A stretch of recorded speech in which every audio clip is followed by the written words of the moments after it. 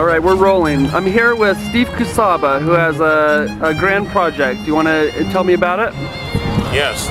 This project is a 47-hour Omni musical, and it has some key themes in it. And one of the, it's about the advent of life and man, and the rights of man, and the reverence toward life.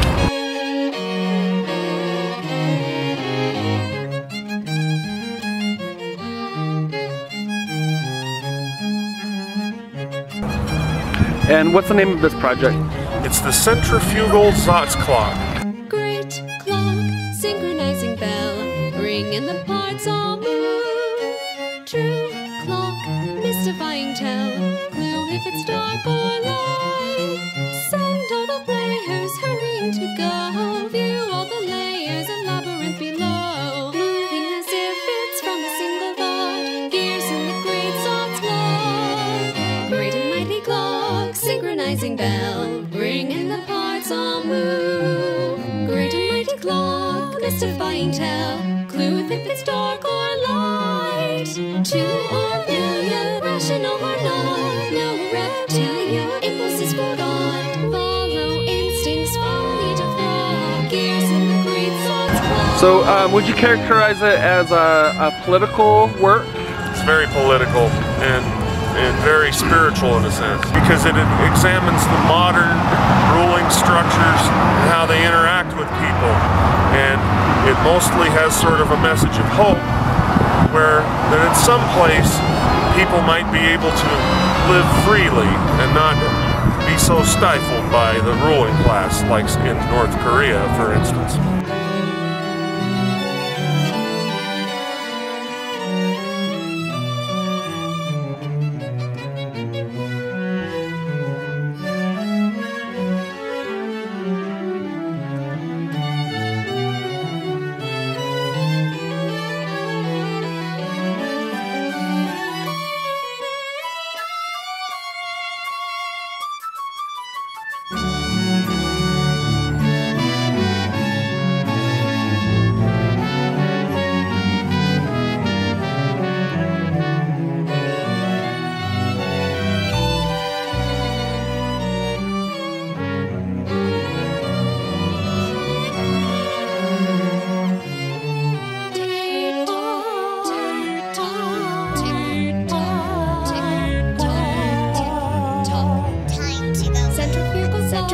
Centrifugal clock.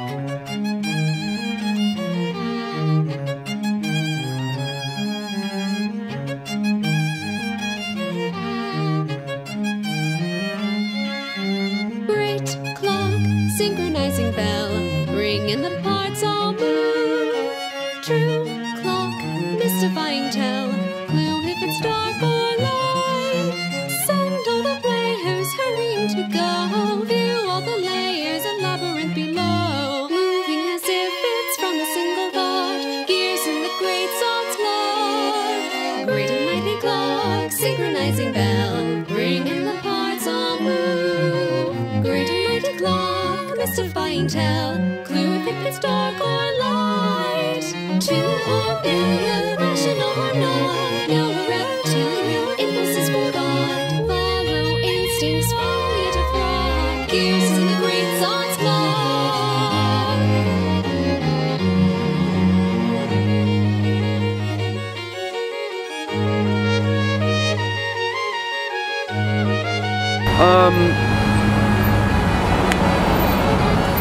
Is there anything else you'd like to say about your project? Well, there's probably a lot that can be said, but I think this is a pretty good start. I appreciate it. Thank you for interviewing me. Oh, thank you for the interview. Okay, excellent. In accordance with the principles of doublethink, it does not matter if the war is not real, or when it is that victory is not possible. The war is not meant to be won. It is meant to be continuous. The essential act of modern warfare is the destruction of the produce of human labor. A hierarchical society is only possible on the basis of poverty and ignorance. In principle, the war effort is always planned to keep society on the brink of starvation.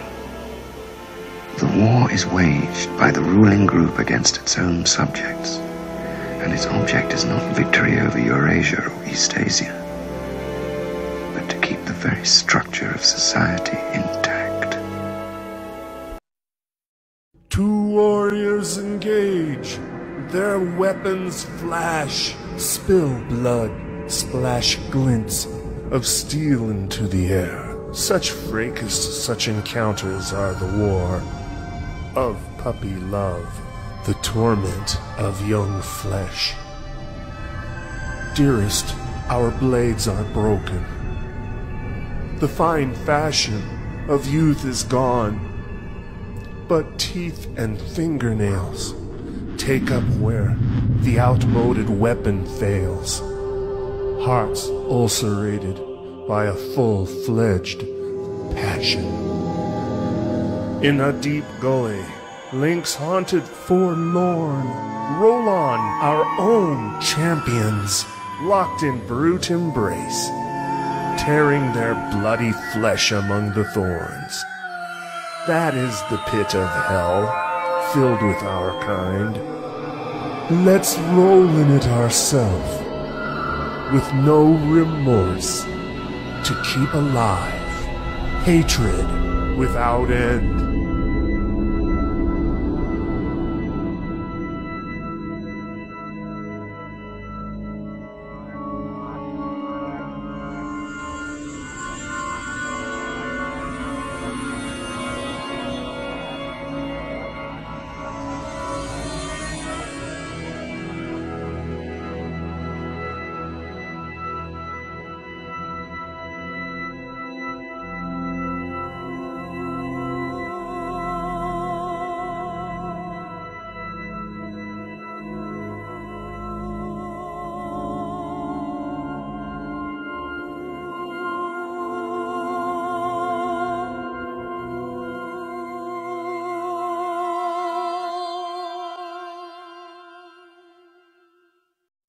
Talking about the song Desperate, which was built around the Balkan Wars.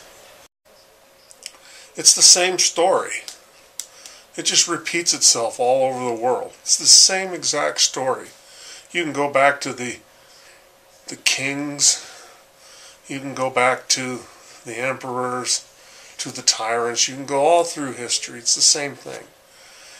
The people have leaders, and the leaders have goals that are nearly always the opposite of what the leaders' goals are. The leaders want for themselves to get lots of wealth and power and so forth, and frequently you'll see them, they're always starting war somewhere. They're always getting everyone wound up through their propaganda. So they hate this group, they hate that group.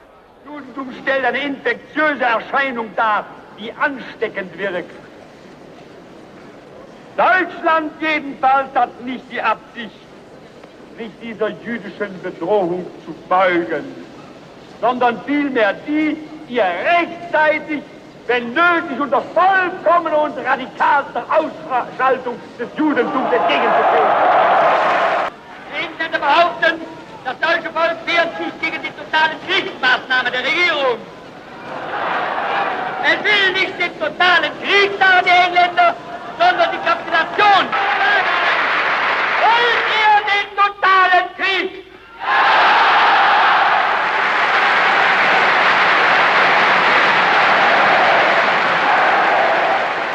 Wollt ihr ihn, wenn nötig, totaler und radikaler, als wir ihn für uns heute überhaupt erst vorstellen können?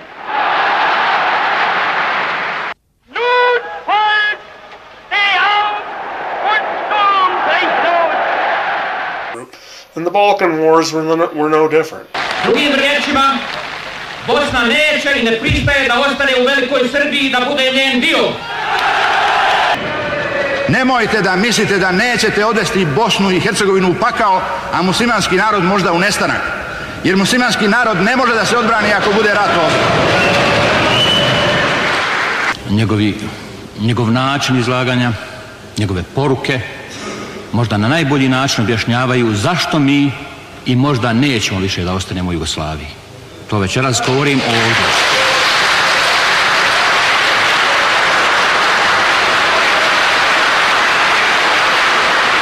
I još nešto.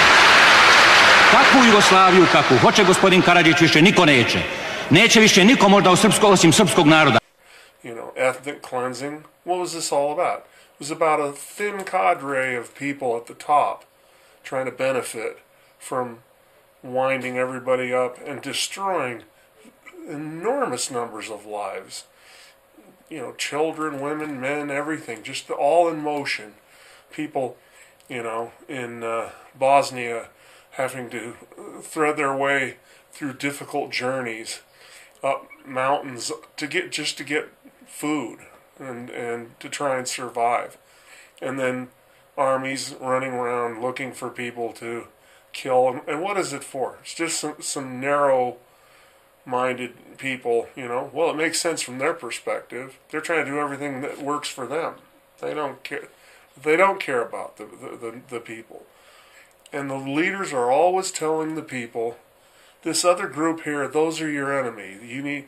They're the ones you need to fight with. And it's just the exact opposite. The world is covered in a crust, a thick cement crust of rulers, of leaders, who from North Korea to Russia to China and virtually every country. What country doesn't have it? They all do. Haiti, everywhere.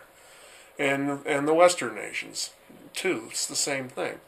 And what you had was eventually the Balkan Wars ended, and then Milosevic and a number of other people ended up in the dockets of war crimes trials.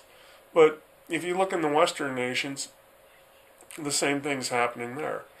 That it's not like directly war that involves the citizens.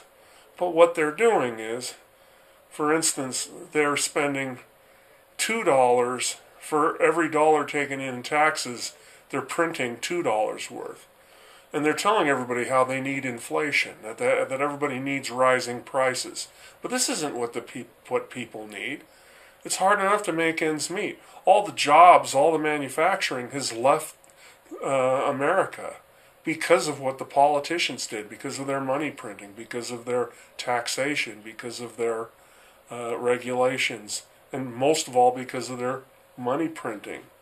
And we're supposed to think somebody in some other country is the problem. It's never the case. Let's say China. China. China. China. China. China. China. China. China. China. China.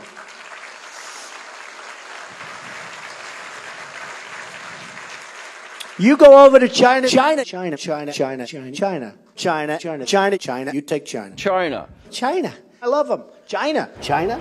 China. China. China. I have to have my China. China. China because China. China. China. China. China. China. China. China. China. China. China. China. China. China. China. China. China. China now. China. China. You know, China. I know China very well. China. China. China. China. China. China. China. China. China. Northwest Wisconsin, where I'm from. It's China to me. China. China, China, China, China, China, China, China. You want to buy from China? That's great. Buy from China. Buy toys from China. China in particular. China. China. I have people that I know in China. China. China. China. China. China. China, China, China, China, China, China. I've been saying China. China, China, China, China, China, China, China, China, China, China, China, China, China, China.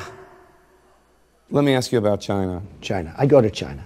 China, China, China, China, China, China, China, China, China, China, China, China, China, China. People from China, they love me. China, China, China, China, China, China, China, China.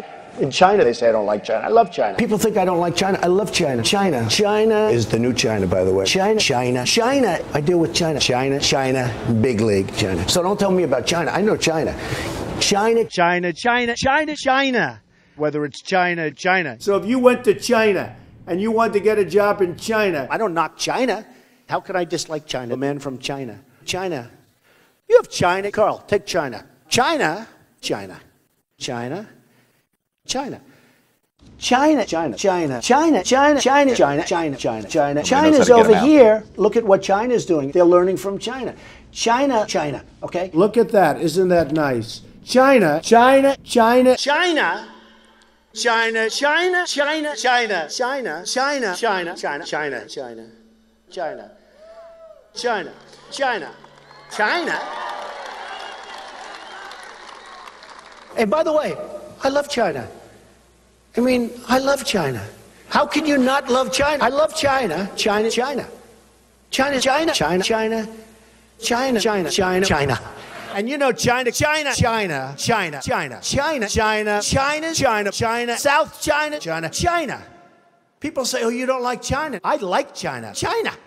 I love China. China. China all the time. China. When was the last time you heard China? It's never the case. Okay, the problems that every country has is due to their rulers. No, I don't take responsibility at all. And it's interesting that corporate media will always explain things in such a way that covers up for those leaders and doesn't tell people the truth. They'll actually sit there and tell them, we need another round of stimulus. But go analyze PPP and go analyze where the money goes. Where does the money go?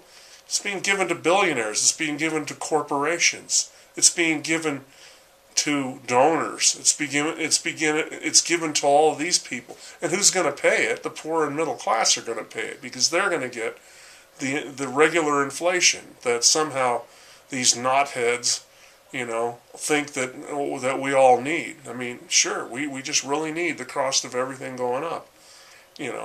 They need the cost of everything going up because printing money is how they steal. And the enemies of everyone in the world are their own rulers.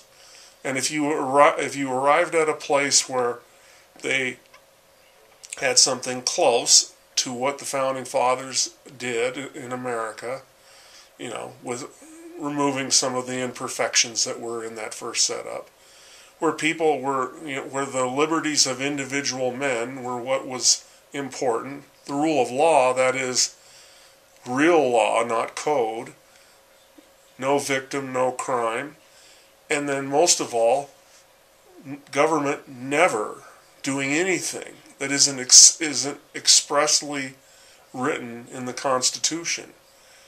And if you had that all around the world, where all of a sudden the world was just freed from these crust of parasites like giant leeches sucking off of every single individual, the world would have a renaissance like that no one could ever imagine. It would be magnificent.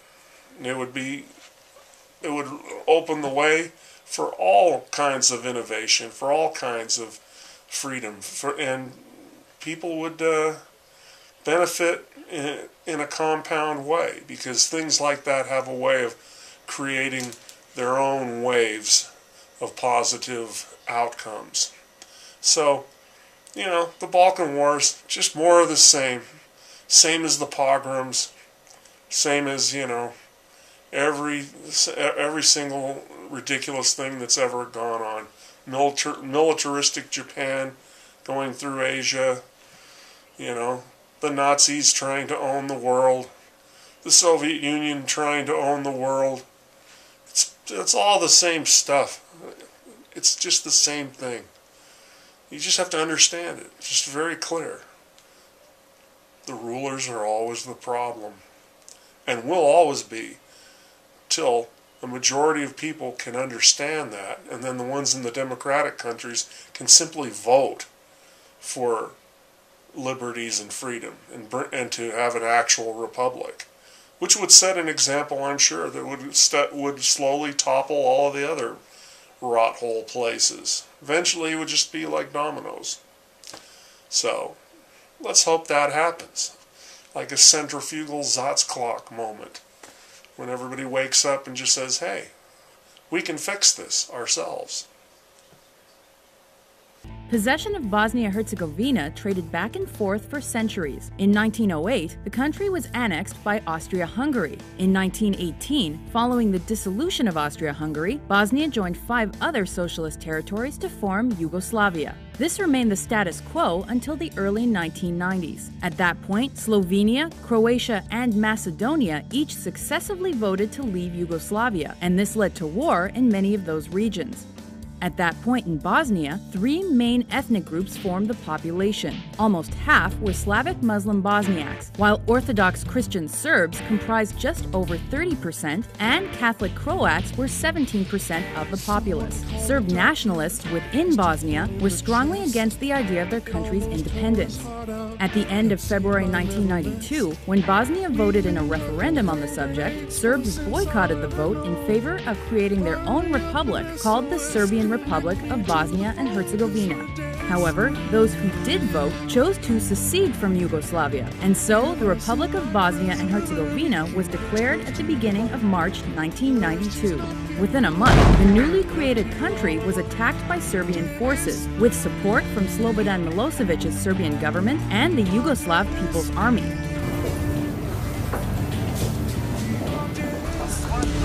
We are not supporting any military action in Bosnia and Herzegovina. We were not provoking or supporting hostility. Aside from the desire to claim new territory for Greater Serbia, the Serbs wanted to ethnically cleanse the population of Muslims. Initially, Croats and Bosniaks teamed up in the face of this Serb threat. The infamous siege of Sarajevo began early in the war, in April 1992, when Serb forces took the predominantly Muslim capital city.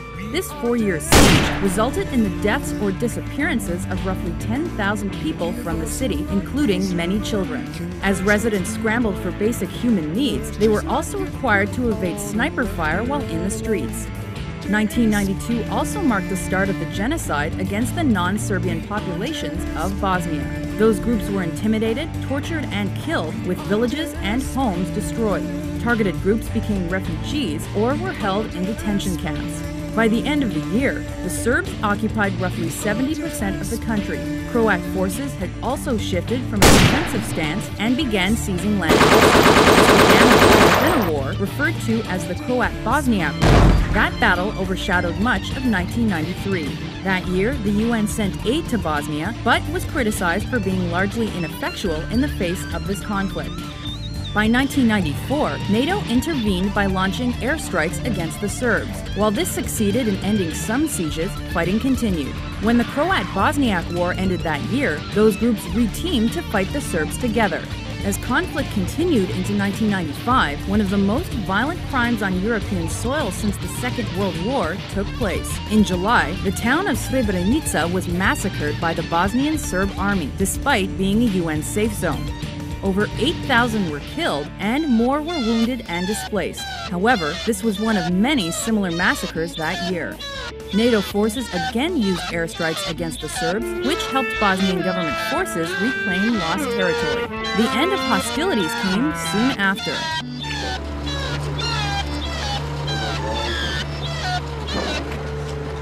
Većina moje familije je pobijena, odvedena u logor, Omarska, Trnopolje. Nema tragova da su živi. Međutim, jedan stric iz Starog Majdana, on je doveden ovdje u Sasinu i ubijen.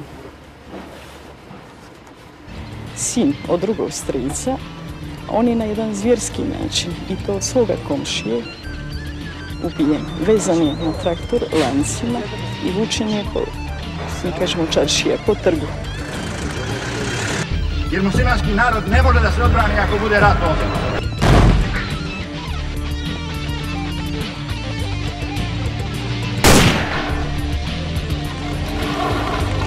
The Srebrenica genocide stands as one of the worst episodes of ethnic cleansing in Europe after the Second World War. Over 5 days, 8,000 unarmed Bosnian Muslim men and boys were massacred by the Bosnian Serb military forces, while thousands of women were raped. But the story of the mass murders and persecution of Bosnian Muslims does not begin here. After After the breakup of Yugoslavia, military conflict quickly erupted, first in Slovenia and Croatia, and finally Bosnia. And while there were losses on all fronts, Bosnian Muslims seemed to pay the highest price. Only a month after the Bosnian Declaration of Independence in March 1992, a Serbia-based paramilitary group attacked the city of Bjelina, slaughtering between 48 and 78 non-Serb civilians in a single day. This was the beginning of what would become 4 years of killing, persecution, and rape. Soon after, other towns along the Serbian border started to share the same fate. Between May and August 1992, in the city of Prijedor, over 3,100 non-Serb civilians were massacred, the majority of them Muslims. When the massacres began in other cities on the border with Serbia, it was clear that the aim was to ethnically cleanse the region from the Muslim population. In the city of Disregard, between April and August of the same year, another 3,000 Bosnian Muslims were killed, 70 of them locked up and burned alive in a local house. Concentration camps began to appear. A hotel near the city was used as a brothel camp, where women and girls as young as 7 were continuously raped, some for over 8 months. By the end of 1992, there were close to another 3,000 victims in the cities of Zvornik, Vlasenica, and Tuzla. The massacres that happened in the city of Foča, with 2,074 Muslim victims, paved the way to what was to eventually take place in Srebrenica in 1995. The UN safe zone of Srebrenica, where over 8,300 people were murdered, was the last city of eastern Bosnia from which the Muslim population was purged. Along with the Markale massacres in Sarajevo, they became the 2 main reasons that the international forces stepped in and began the peace process. By the end of the war, over 64,000 Bosnian Muslims were killed, half of them civilians. Around 50,000 women and girls were raped. Thousands were forced to leave their homes, the majority of whom never returned. The last population census from 2013 showed that the Muslim population in the eastern and northern part of Bosnia had decreased between 50 to 100%. The peace treaty signed in Dayton in 1995 ended the war, but also created the Republika Srpska, whose borders were drawn around the mass murders. The Srebrenica massacre was ruled as genocide by the International Court of Justice, but the other slaughters of the Muslim population in Bosnia haven't been classified the same. Many of those who committed or were directly involved in the murders and rapes of Bosnian Muslims have not yet been prosecuted, and Bosnian Muslims say there is still no justice. To that moment in court making global headlines tonight, a convicted war criminal suddenly drinking poison and then shouting a message to the judge. Here's ABC's Ian Pannell. Standing silent, this Hague judge telling Slobodan Praljak his 20-year sentence for war crimes during the Bosnian War would be upheld. Mr. Praljak, you may be seated. His response, shocking. Stop, please. The 72-year-old lifting a small brown bottle to his lips, swallowing poison for all the world to see before saying calmly to the courtroom, "I have taken poison." We suspend, please, the curtains. Attempts to save Praljak failed. He was convicted for his role in a campaign to drive Muslims out of Bosnia and create an ethnically pure Croat state during the Bosnian War in the 90s. 100,000 died and more than 2 million displaced during the 3-year war.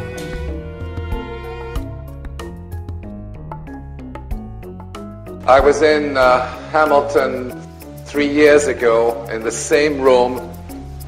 This was just in the wake of the war in Yugoslavia. And as you recall, many people, including people in progressive organizations, supported that war. In part, I think it had to do with a lack of understanding, but again, we were caught up in what we thought was a humanitarian war to liberate the Kosovars from the dictatorship of Slobodan Milosevic. But I think when we look at the history of this entire period, starting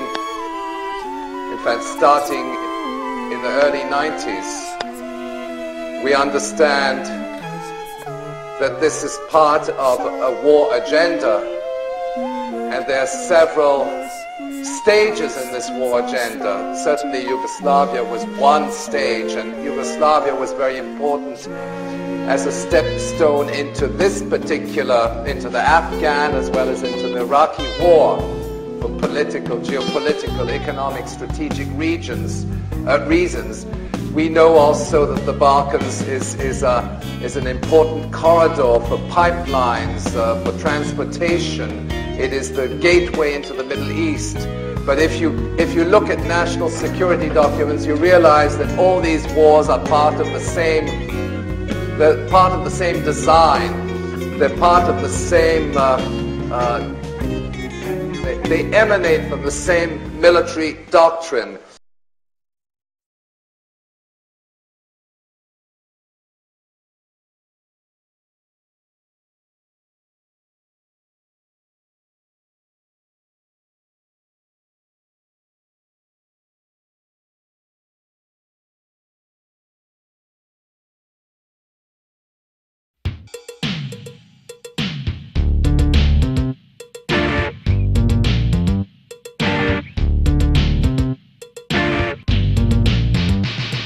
Someone called the doctor, he took one in the chest.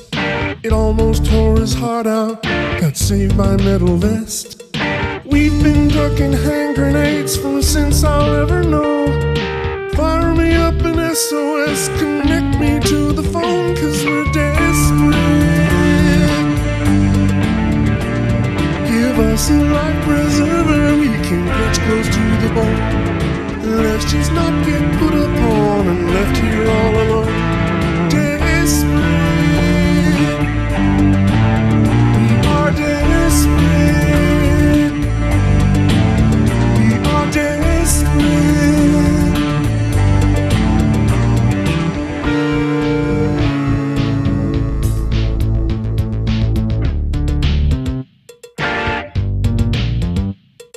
When blood mixes with wonder and casts a wicked spell, what will give me energy to fight on here in hell? The wish to see the enemy caught and forced to scream. Maybe we know what it is to be a human being. We are desperate.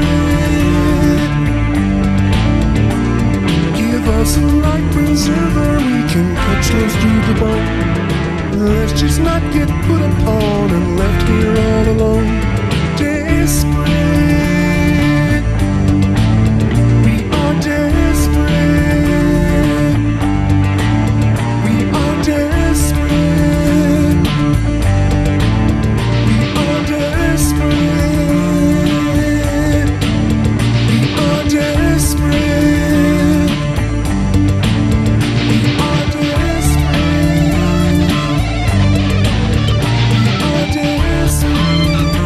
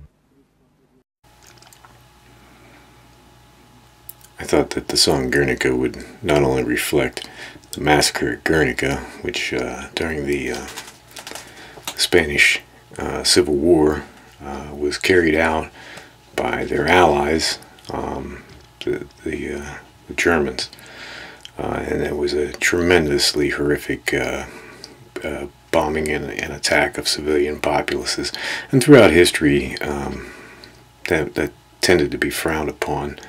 Franco wanted to save Spain from Marxism, the left-wing Republicans, and for this cause he was willing to shoot half the country.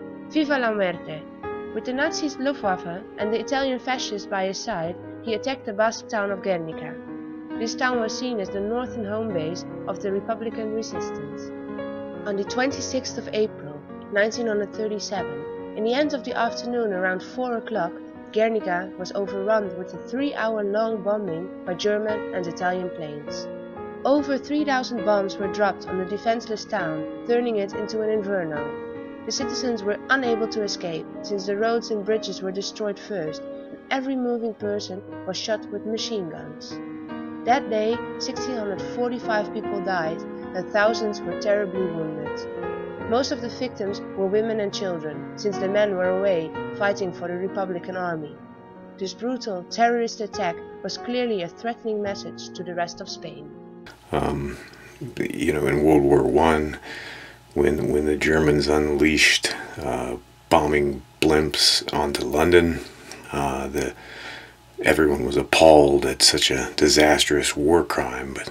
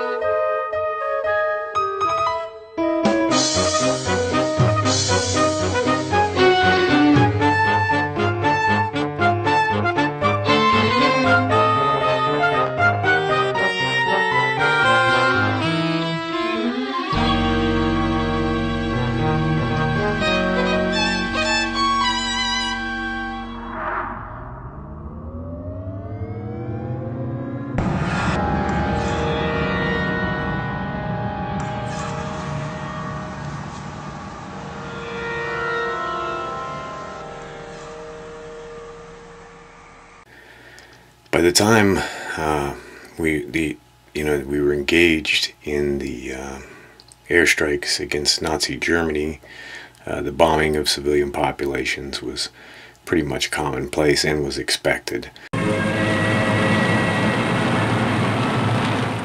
bombing of Germany has long been an affair of day and night attacks, but now, with the Germans beaten back within their own frontiers, that bombing has become more intensive and more inescapable than ever. These formations, flying forts of the 8th American Army Air Force, are on their way to Dresden. Their mission was a follow-up of the night attack just previously delivered by the RAF. The attacks on Dresden, in fact, were notable feats of cooperation, not only between the Anglo-American Air Forces, but also between them and their comrades of the Red Army, which was at this moment only 50 miles beyond Dresden to the east. The Americans approaching the city found fires still burning from the RAF's night attack.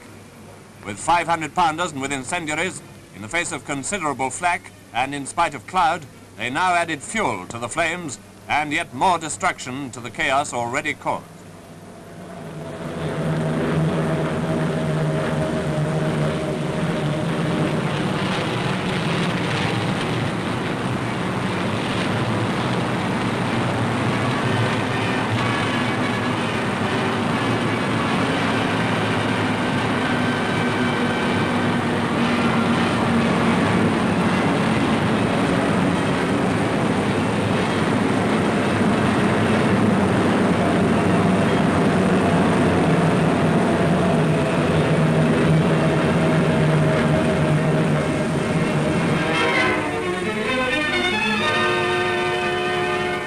When the Royal Air Force went to Dresden on the night of the 13th, 14th of February, their force consisted of more than 800 Lancasters and other heavy bombers.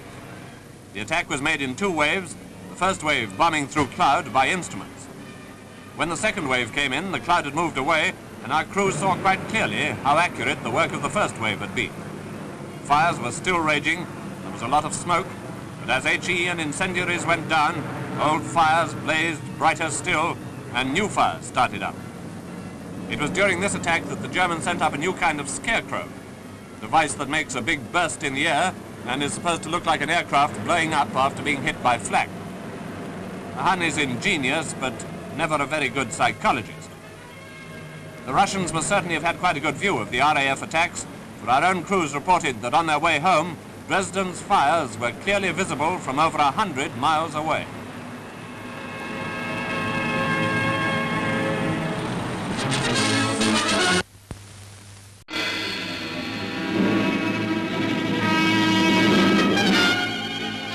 RAF heavy bombers assist Marshal Konyev's drive into the Reich. The target is Dresden. It was being used to pump German troops into counterattacks against the Russian army not many miles to the east. This strike put a stop to that. The night sky is pitted with aircraft, varicolored target markers, and the newest German attack device, a scarecrow designed to burst and look like a plane exploding after a direct hit. Static electrical discharge caused by intense cold mars these magnificent bombing shots.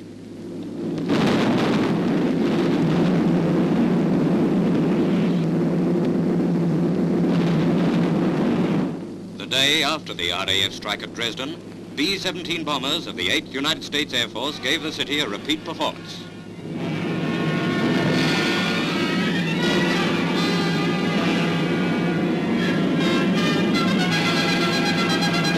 After these attacks, the German Overseas News Agency said, "This city, hitherto almost untouched, has been carpeted by heavy and super heavy high explosives and incendiaries.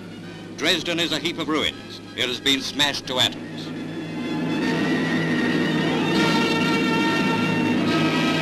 Before these attacks, Dresden was planned as a substitute capital in place of Berlin. After this, Hitler will have to look for a substitute for the substitute.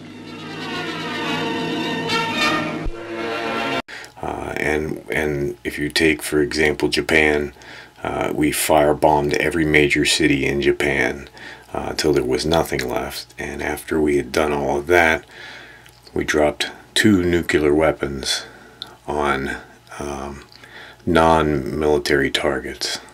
The Japanese attack on Pearl Harbor in December 1941 left the United States reeling in the Pacific.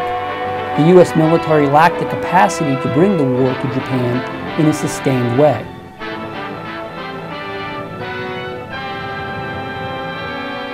The B-29, the Superfort, with 2,200 horsepower in each of 4 engines, with a fuel capacity equal to that of a railroad tank car, a tail that climbed 2 stories into the air, a body longer than a Corvette, designed to carry more destruction and carry it higher, faster, farther than any bomber ever built before.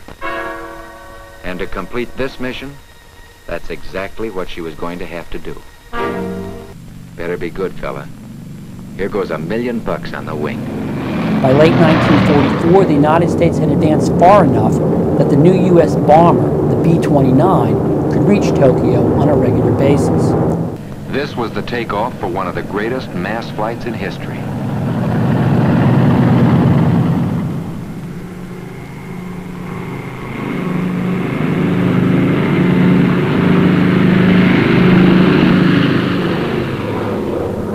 First lap, from Grand Island, 1,321 miles westward to Matherfield, California.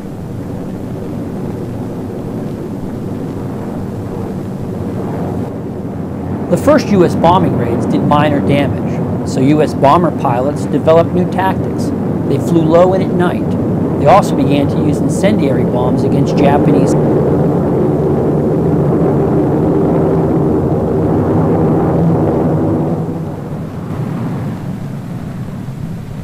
Matherfield was their POAE, Port of Aerial Embarkation. From Matherfield to Pearl Harbor, 2,415 miles further west. 334 B-29s dropped 2,000 tons of bombs. The The attack unleashed a rare firestorm that fed on itself.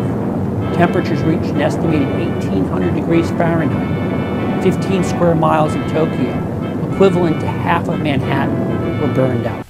In an office on that same field, a new bomber command was being born.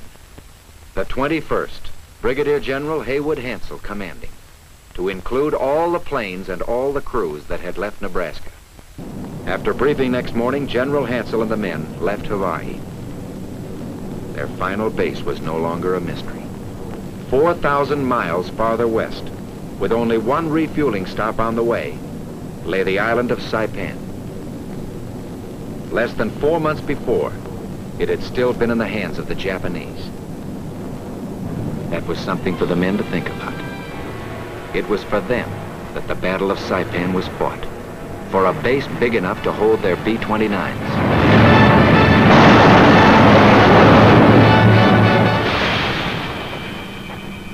Soldiers, sailors, and Marines paid a price for that base.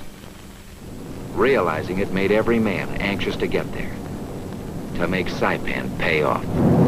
No one knows for sure how many people died in the firebombing of Tokyo. The estimates range from 90,000 to well more than 100,000. That is a death toll equal to, if not higher than, the atomic bombings of Hiroshima and Nagasaki. The bombings didn't stop at Tokyo.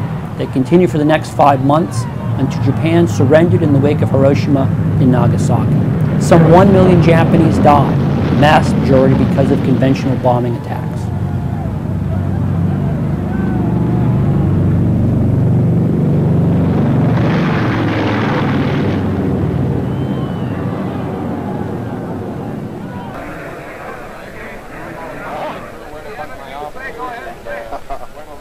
Well, the first element of the 21st Bomber Command has arrived. When we've done some more fighting, we'll do some more talking. Thank you.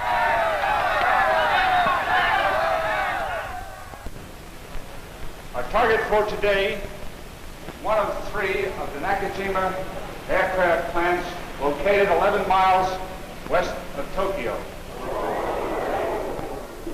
The men had hoped the first one would be Tokyo, and they were delighted. What is the lesson of the firebombing of Tokyo? Just this. The danger of nuclear weapons should not blind us to the destructive power of conventional weapons. The Rwandan genocide of 1994 killed more than 500,000 people.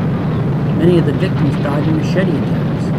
An estimated 100,000 people have died in the violence that has rocked Iraq since the U.S. invasion in 2003. The death toll from war often reaches far beyond the battlefield. The fighting that has raged in the eastern Congo since 1998 has killed an estimated 6 million people. Many of the victims died of malnutrition and disease, problems that can become rampant.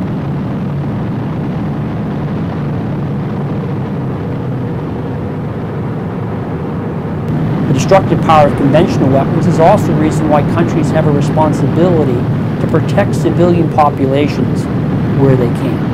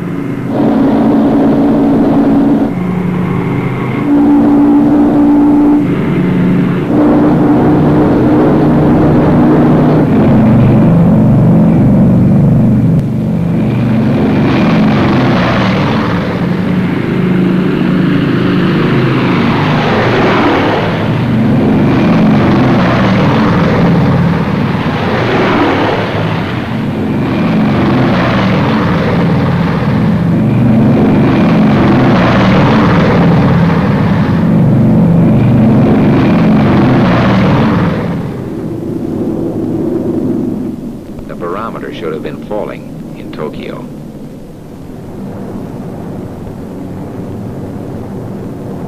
There was the triumphant feeling of being the first, the advance guard of a long procession of super forts that would smash Tokyo.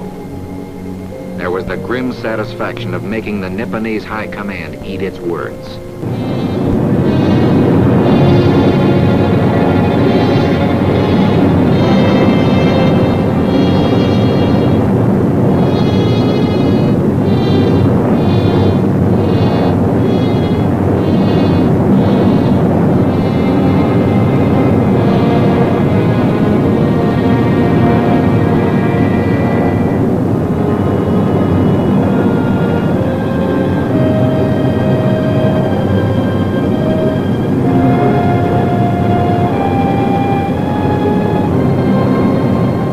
6 hours later, through the clouds, they saw it. Fujiyama, ancient symbol of Japan. Here come some modern symbols. Phosphorus bombs and flak and fighters.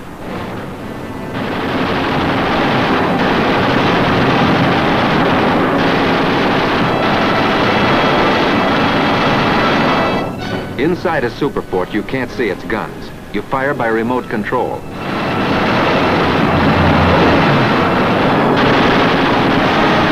But the guns are there. And now, below them is Tokyo.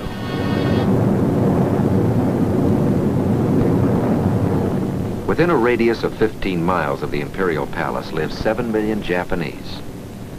A people we used to think of as small, dainty, polite, concerning themselves only with floral arrangements and rock gardens and the cultivation of silkworms. But it isn't silkworms, and it isn't imperial palaces these men are looking for.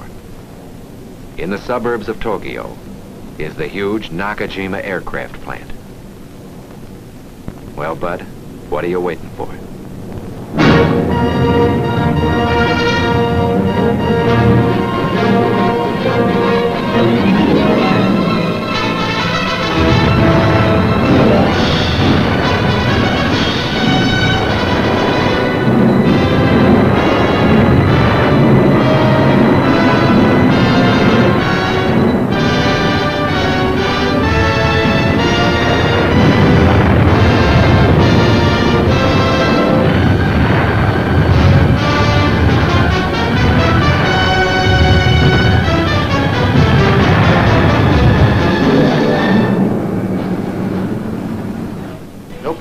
The Japanese Empire is now out of our range. No war factory too remote to feel our bombs. The battle for Japan is now underway with full speed ahead.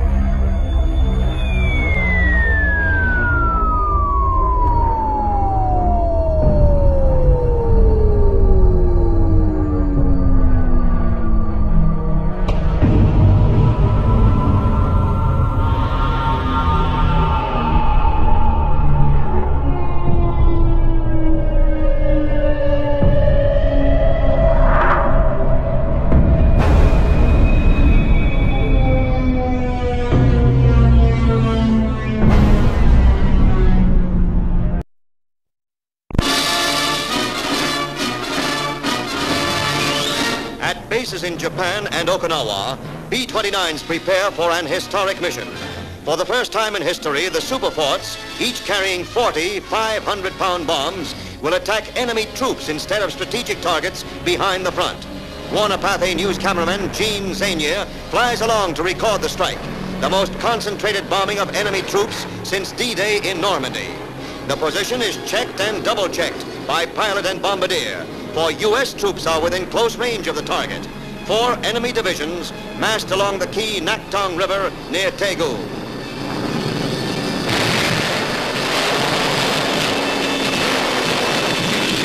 In 10-plane formations, at 10-minute intervals, the superforts release their bombs. The raid continues for 90 minutes. 900 tons of bombs rain down on a 20-square-mile area before the bombardier signals, mission accomplished. Elsewhere over Korea, Air Force and Navy fighters swoop down on Red troops and supplies.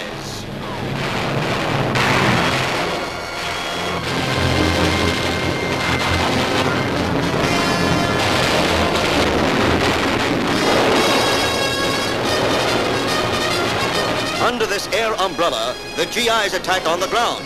When it's over, General Walker can announce, Daegu is certainly saved.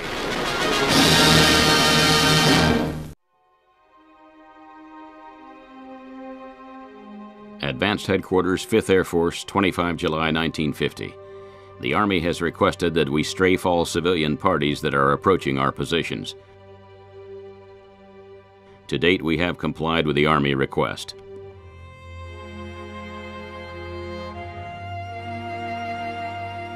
Eighth Army Headquarters, secret, 3 January 1951. You have complete authority in your zone to stop all civilian traffic. Responsibility to place fire on them, to include bombing, rests with you.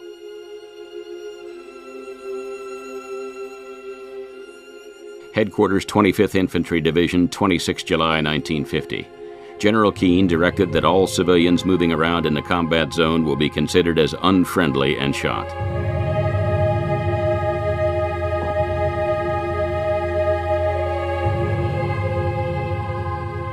Kids, there was kids out there, it didn't matter what it was. 880, blind, crippled, or crazy, they shot them. It just seemed like all Koreans were the enemy.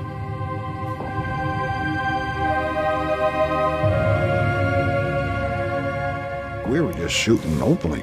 We didn't aim at somebody. Just pointing our rifles and shooting. And in that 10 minutes that it went on, that was a nightmare in itself. Yeah, the guilt's still with me. I can't get rid of the guilt. I can't find peace of mind. Absolution, it's not there. I remember seeing this woman on her hands and knees. She was crawling. You could just see the bullets bouncing, tracer bullets bouncing around her. She kept crawling. And finally, I guess, you know, she was just hit, and that was it. And she just stopped, just like that.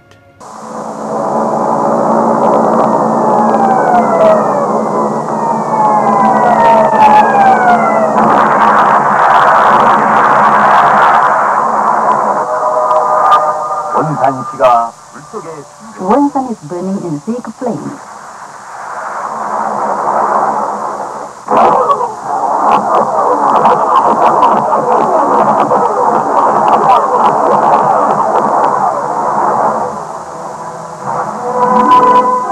미지는 동해의 이 아름답던 문화휴양 도시, 휴양생들을 맡고 보내던 Yankees dropped numerous bombs on this cultural and holiday center, noted for beautiful landscape in the East Coast, even on this small holiday inn.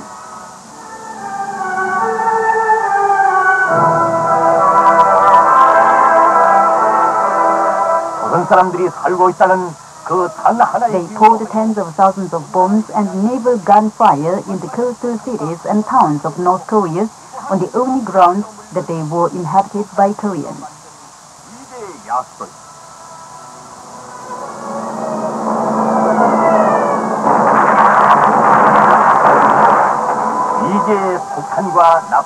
The U.S. bombs, napalms, and incendiaries struck all through the northern half of Korea, from Haeju in the south to Kanghae here in the north.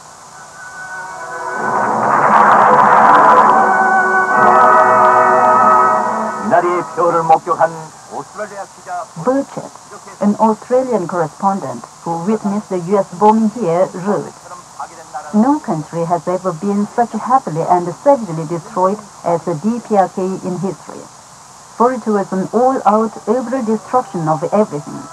85% of the U.S. Air Force active in the Korean War was engaged in air raids on the Korean rear civilian targets. 전쟁의 들이민 미 공군의 85%를 평화적인 후방 폭격에 돌렸습니다.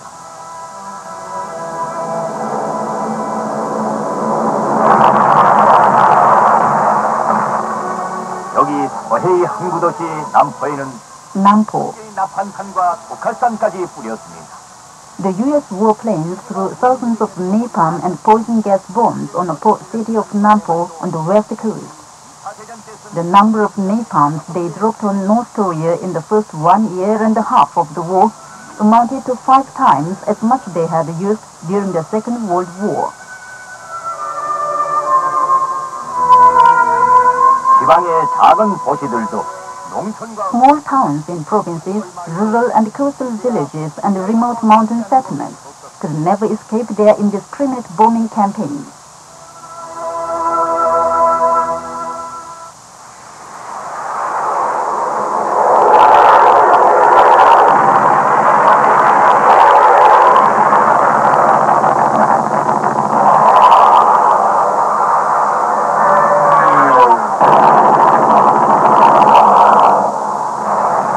식인종들은 무고한 농민들의 머리 위에도 한륙의 불길. Peasants were no exception.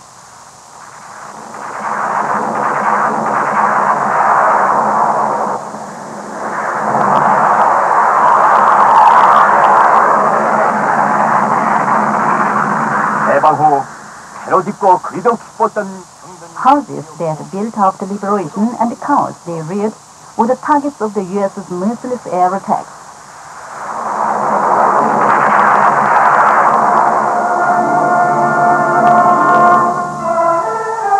종살이에서 허리를 편지 겨우 5회밖에 안 된 우리 농민들의 집을 불태우고 목숨까지 앗아간 살인기 미제.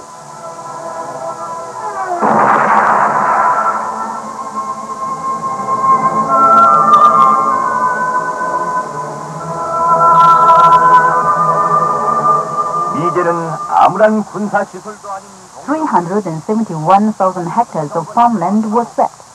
109,000 heads of drought cattle killed, and a great deal of irrigation facilities and structures crushed, all of which were far from military targets.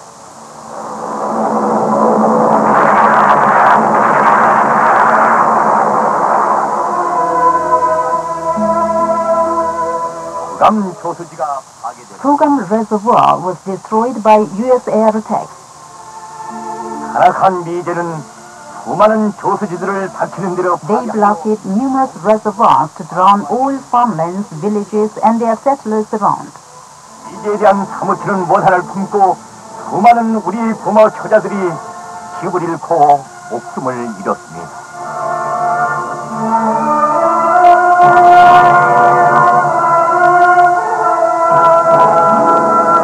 미제가 우리 인민의 살림집들을 전쟁 3년간에 파괴한 605,000 houses were blown up or swept away by the U.S. bombings during the 3 years of Korean War. 집을 잃고 혈육들을 잃고 The U.S. warplanes trapped homeless people, leveled guns at the children toddling along outdoor corridors, and hunted frantic mothers searching for shelters to protect their babies. 젖먹이 아기에게서 엄마를 앗아간 흡혈귀들. 이것이 미제. This is what the United States claims a campaign for the freedom of mankind. 학교 가던 아이들. The U.S. troops were manslaughtered, human butchers, who killed innocent school children and peasants in an ecstasy of delight.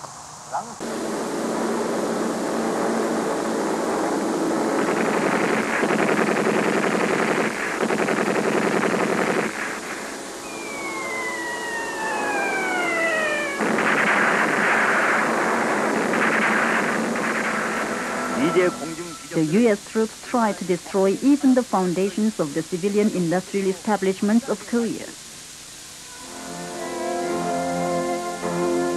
일제가 파괴한 용광로들을 복구해놓고 첫 샘물을 뽑은 그 기쁨에 눈시울 적시며 아무리 일하여도 힘든 줄 모르던 살아가는 공장들이 숨결을 멈췄습니다.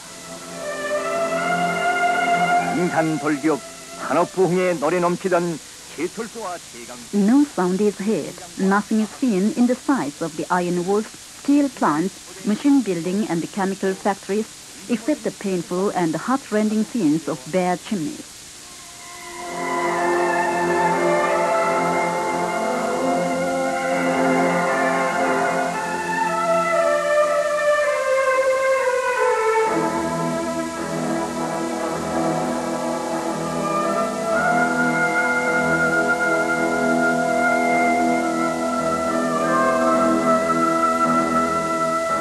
미제 약설은 115 U.S. warplanes dropped 1,500 bombs on this fertilizer factory alone. the Air Force commander of the U.S. Army in the Far East, said, "There are no industrial establishments left worth targeting for our bombers. What troubles the U.S. Air Force in Korea is that it has no more targets to destroy." During the 3 years of war, the U.S. Army blasted over 80,700 Korean factories and enterprises for civil use. They attempted to put the whole country into hell of darkness by destroying every power station and every transformer substation.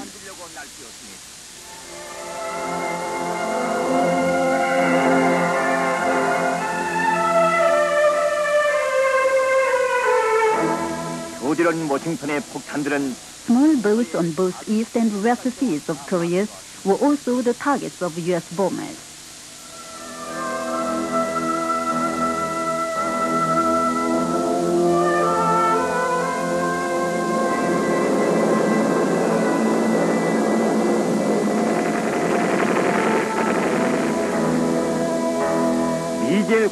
The number of air attacks in May 1952 on the railways of northern half of Korea increased 71-fold over that of January 1951. 여행길에 오른 인민들의 행복을 싣고 달리던 여객 열차에도 수백 발의 폭탄과 시한탄을 뿌렸습니다.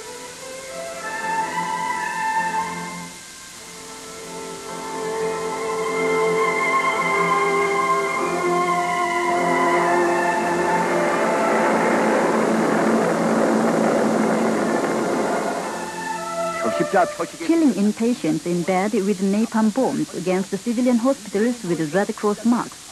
This was what the United States called humanitarianism. The U.S. bombers dropped napalms on the civilian hospitals with clear marks of Red Cross to kill disabled patients in bed and attacked schools with rocket and other gunfire.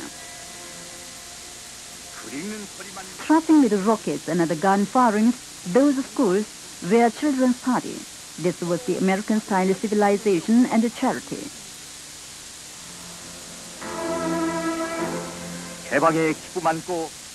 The schools where the children of workers and peasants had studied their mother tongue to their heart's content, their nurseries, were the major targets of the U.S. Air Force.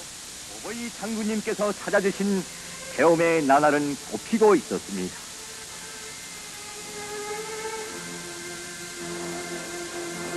이 학생들의 학교가, 이 어린이들의 사가소가 미제의 중요 폭격 대상으로 됐습니다. 전쟁이라는 말도 모르던 우리 어린이들이 여기서 피를 흘렸고 Korean children who were too young and innocent to know the word war were killed here, staining them with blood and lost their cradles of happiness and joy.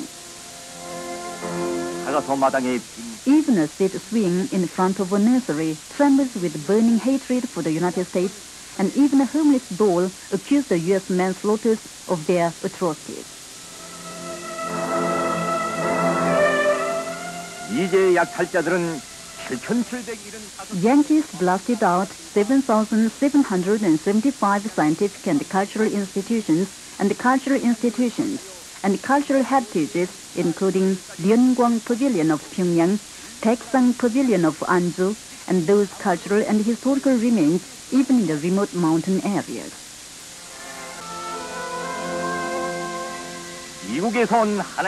The apostles of God from the United States blew up every church in Korea to the last.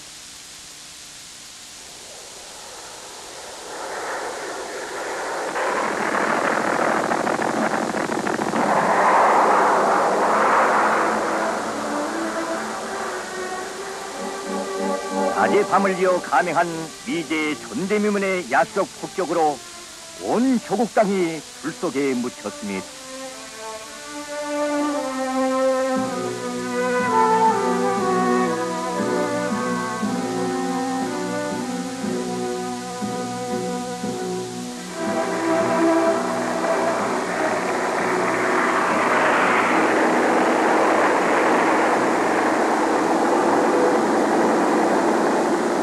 극단적인 폭격 만행으로 조선을 세계 지도에서 영원히 없애버리겠다고 야처럼 날뛰는 미제는 지상에서도 피비린내 나는 살육 만행을 미친 듯이 벌렸습니다.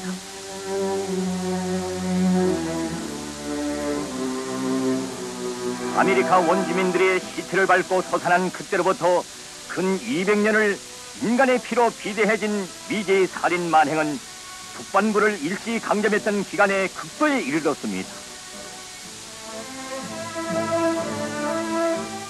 포악한 살인마인 U.S. 8th Army Commander Walker ordered his soldiers. 유엔군 병사들이요, 설사 그대들 앞에 Soldiers of the UN forces, never hesitate to kill Koreans, even though they are children or elderly. Kill them. By so doing, you can save yourself from ruin and honor your responsibility as members of the UN forces. 다하는 것.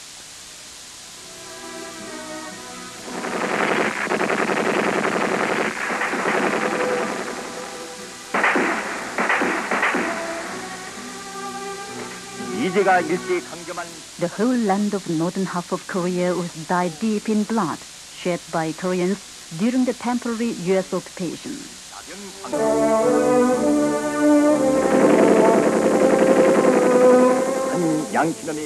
Here is a photograph discovered in the dead body of a U.S. soldier. On the back of it, he wrote, "I can't sleep without killing anyone. Kill them."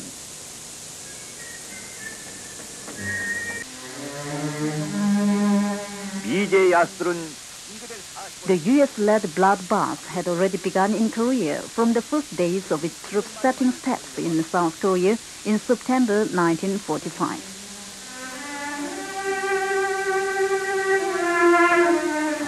They had killed some 93,000 men, women and children in the most brutal manners for nearly 4 years until July 1949.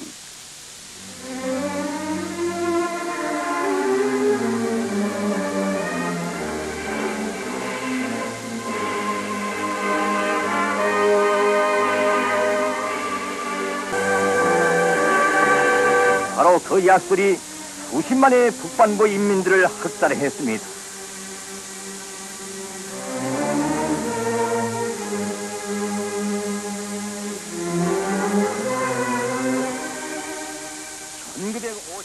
In May 1951, a fact-finding team came to the Democratic People's Republic of Korea from the International Women's Union. Its members visited Pyongyang, Sinchon, Anak, Nampo, Kaechon, Wonsan, and Muncheon to see with their own eyes the very spots in which the U.S. troops massacred hundreds of thousands of Koreans in the most cruel manners that human beings can hardly imagine. They were from 17 countries, including Canada, Great Britain, France, Italy, former West Germany, and Belgium. They had different nationalities, political views, and ideologies. But they were unanimous in saying,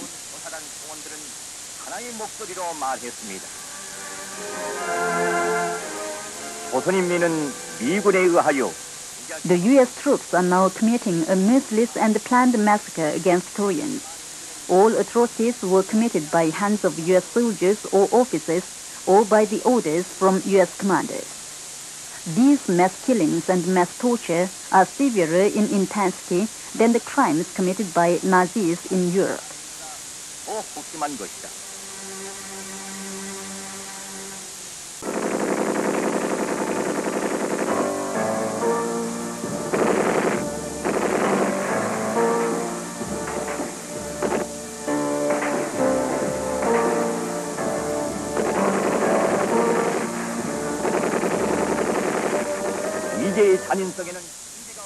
There were no bounds in Yankees' atrocities. They disemboweled pregnant women and cut small children into pieces by fodder choppers and threw them into wells. They pierced wires into noses and ears to draw them along before killing them. They bound a woman to that tree and burnt her to death.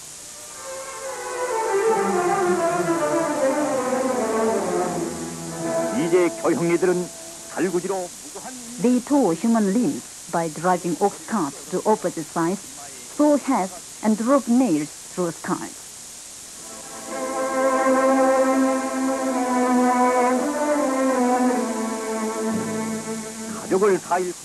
Kim Hyun-chun, a girl who could have a narrow escape in Sinchon when her whole family members were slaughtered, said, "That day, all of my 17 family members were killed." The U.S. troops axed her grandfather's head, slashed the breasts of grandmother and mother, gouged out the eyes of her younger brother, and cut his throat. 미제 살인귀들은 650 people were buried alive in a trench near the bomb shelter of the Sinchon County Committee of the Workers' Party of Korea.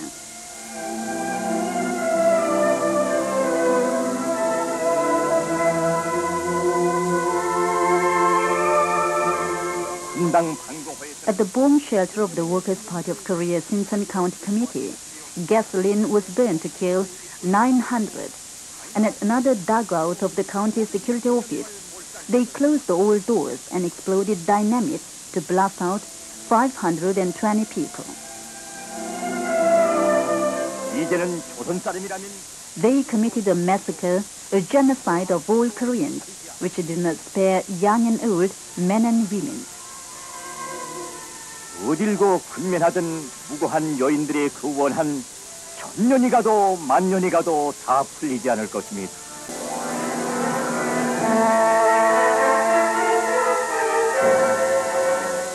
이제는 신천군 Numerous people were killed and thrown into the reservoirs and lakes and rivers, including South Reservoir in Sinchon County.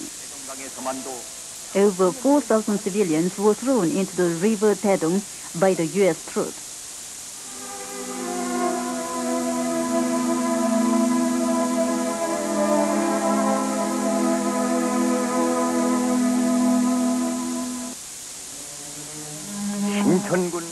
Here are the 2 gunpowder magazines in Wonamni, Sinchon County, in which 102 children and 400 mothers were burned to death.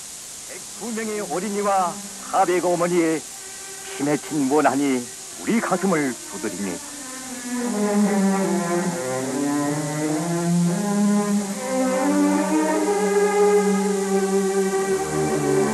생명의 마지막 순간에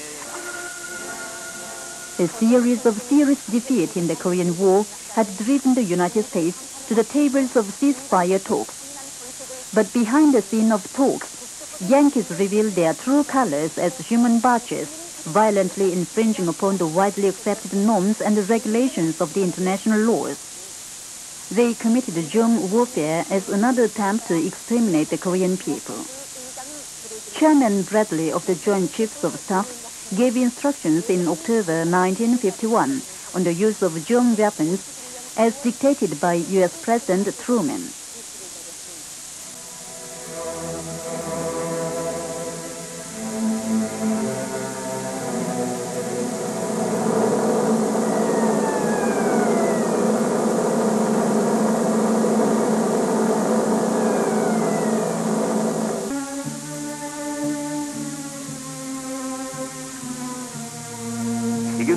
A variety of objects infected by typhoid, cholera, pest, and other infectious viruses were thrown over northern half of Korea as well as germ bombs.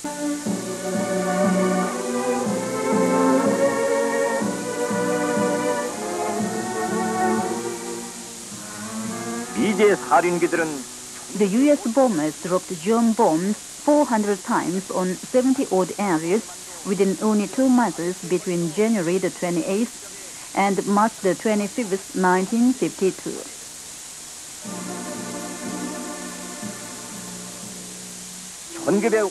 An investigation team also came to Pyongyang from the International Democratic Lawyers Association in March 1952. The team members, after fact-finding tours, said, "The incident occurring in Korea is not a war, but a crime. It is criminal in its planning, criminal in its start, and also criminal in its practice, we declare." U.S. prisoners of war, former U.S. pilots who had practiced germ warfare, confessed. Hitler and Nazis never used germ bombs, but I served the warmongers of Wall Street, by dropping them on the Korean territory. The criminal acts of the U.S. troops enraged the world public as they aimed to massacre all of Koreans, even by utilizing pest and cholera, and to bring misfortune to humanity. Voices accusing the United States of the criminal acts and atrocities of its troops in Korea were heard in Asia, Europe, and throughout the world. 이제는 두발 가진 20세기의 야수. 이제는 사계와 인간 살육의 원형.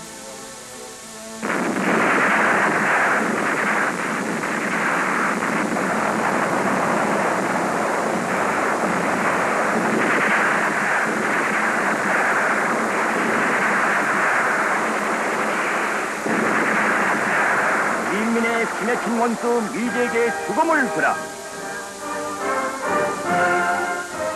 History will always remember all these crimes the U.S. troops had committed in Korea and severely punish them for what they had done.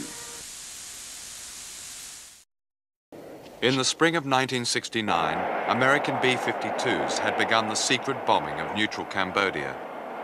These top-secret military cables, obtained under the Freedom of Information Act, were part of a cover-up that was the real beginning of Watergate. The pilots were sworn not to tell even their superiors, and their logs were falsified. The official aim of the bombing was to wipe out a Viet Cong base in Cambodia, a base that existed only in the imagination of American generals.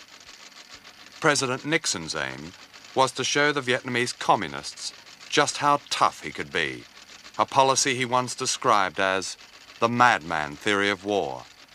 The Cambodians who died were called collateral damage, and their burning villages were called friendly fire. The Pentagon had described Cambodians as a docile and passive people who cannot be relied upon to act in a positive way for the benefit of American policies. In 1970, the United States invaded Cambodia. A member of Dr. Kissinger's staff described how the invasion was launched. Nixon had been watching his favorite movie, Patton, whose war heroics seemed to fortify his toughness. Kissinger had been dining out on stories of Nixon's drinking. Shortly before the invasion, Nixon, who was drunk, spoke to Kissinger on the phone. He slurred, "If this doesn't work, it'll be your ass, Henry." Kissinger had once described Nixon as unfit to be president. He also called him a meatball mind. Between the two of them, they began the destruction of those passive, docile people, thousands of miles away here in Cambodia. Of course, Nixon was later apprehended, not for the murder of Cambodia, but for a domestic affair called Watergate. Kissinger received the Nobel Peace Prize. Out of the inferno of bombs came Pol Pot, a former Buddhist monk, and the Khmer Rouge, whose revolution had never enjoyed a popular base until Nixon's madman theory of war.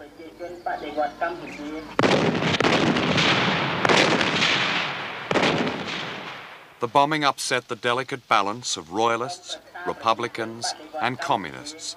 It triggered a war that caused at least 1 million dead and wounded, and tore apart the very fabric of Cambodia. To preserve peace with honor, Nixon and Kissinger decided to defend the anti-communist regime in Cambodia. It was to be a secret mission, airstrikes against communist forces directed by the American embassy in Phnom Penh. It made free the American Air Force. They could not bomb in Laos, they could not bomb in Vietnam, so that began the incredible bombing of Cambodia. And this is when the number of bombs dropped, equaled the amount of bombs dropped on Japan during World War II. Elizabeth Becker covered the war in Cambodia from 1972 to 1974. We would be able to hear the conversation between the pilot, the American pilot in the air, and the American embassy, which was illegally directing the airstrikes. We couldn't understand why there were so many civilian casualties in this war. Why were they hitting all these civilians in villages? It was every nightmare of how you fight a war. From 1969 to 1973, more than 500,000 Cambodians died. By 1974, the bombing had disrupted the nation's agricultural system and a famine ensued. Over 2 million refugees poured into overcrowded cities. American policy in those years towards Cambodia helped create the conditions, perhaps the only conditions, in which the Khmer Rouge came to power. The Khmer Rouge drew strength from the chaos of the country. When they seized power in 1975, they forced populations of entire cities back to the countryside. Then they began a policy of exterminating their enemies in execution grounds that came to be known as killing fields. By 1979, another 3 million Cambodians had lost their lives. That is totally incorrect.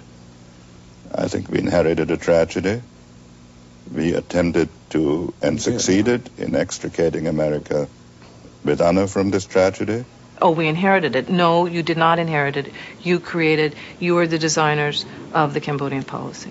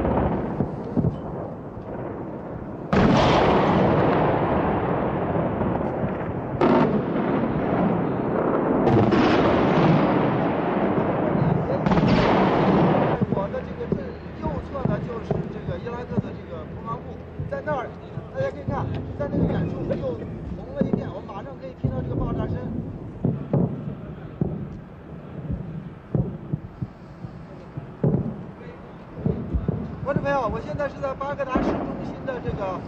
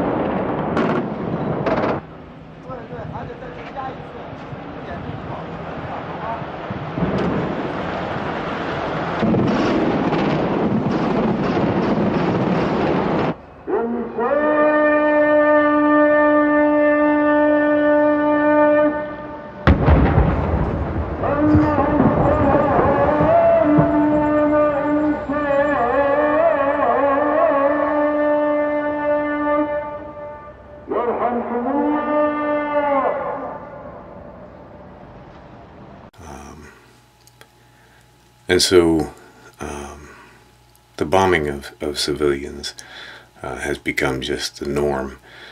So you also notice not only scenes from the actual Guernica, the place, but also pictures from Picasso's Guernica, and also scenes from Shock and Awe, the campaign Shock and Awe, to exemplify the casual bombing of civilian targets.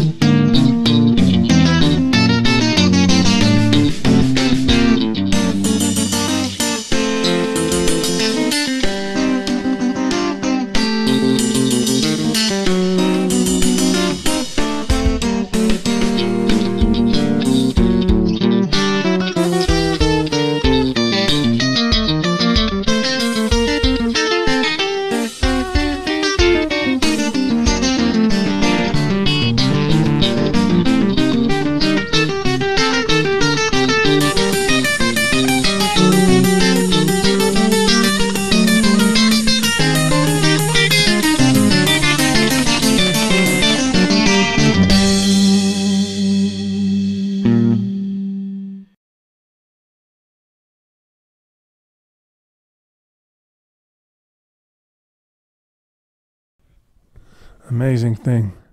Dave Cartwright comes to me and says, you know, I need some music to a movie I'm making. And I say to myself, wow, what's it about? He goes, war.